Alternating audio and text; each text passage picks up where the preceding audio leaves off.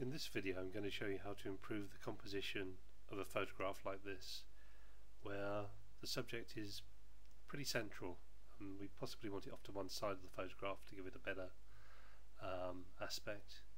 And the other thing you'll find is that the horizon here is a bit slopey, and we've all done it, grabbed the shot, got it home and then thought, yeah, it could have been better.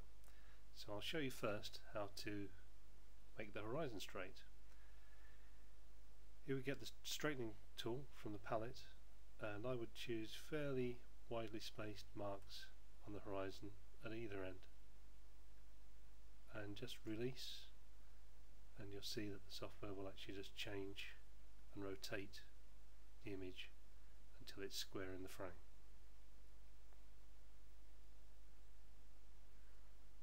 Okay, that's now happened. Now that was quick, and I think it's a lot more pleasing to have that sort of straight line in the background. The next thing we'll do is use the crop tool to actually crop some of this information out, being very careful to avoid what we've now created around the side here on the canvas, the black areas here. So what I'll do is just use a freeform crop, put the boat off to one side, careful to miss out the black areas, and again release.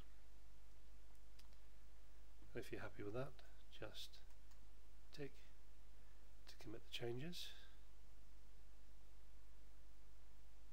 And I think fairly quickly that's a much more pleasing composition.